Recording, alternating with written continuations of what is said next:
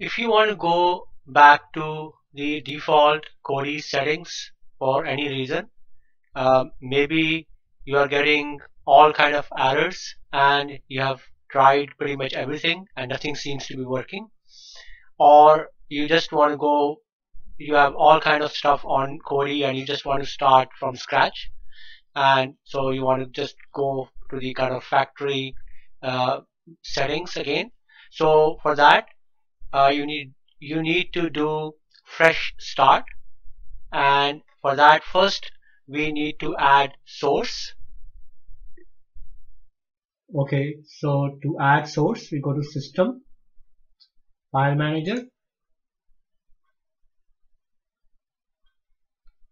then click on Add Source,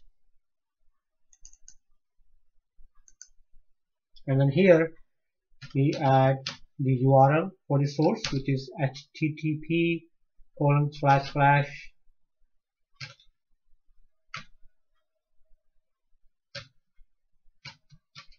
fusion.tv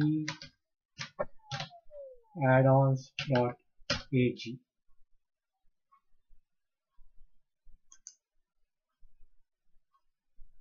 And then for the name of the source, you can give it star fusion.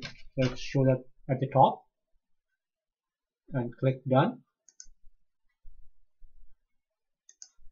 Okay. And so now you have the source here, fusion.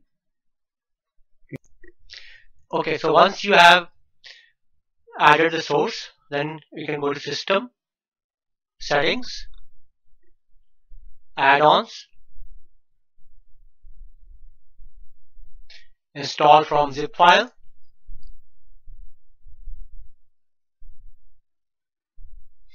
and then click on the source we just added, Fusion,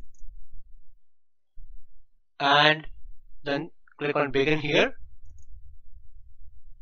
and then plugin.video.freshstart. So this is going to basically update your add-on. So at this point you are not run the fresh start. This is just basically updating or adding your add-on. Okay, so now we can go back to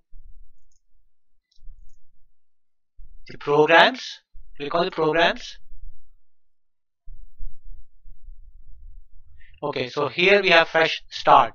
Now just before you run that, just want to make sure that you know that it's going to get rid of all your settings and all your add-ons, and you're starting from scratch. So nothing you have installed so far is going to stay on Kodi. Okay, so it's going to be like factory reset, and then you're starting from scratch again. Okay, so we're going to click on Fresh Start. Do you wish to restore your Kodi configuration to default settings? So you can click on yes, and it's going to basically get rid of all this stuff. So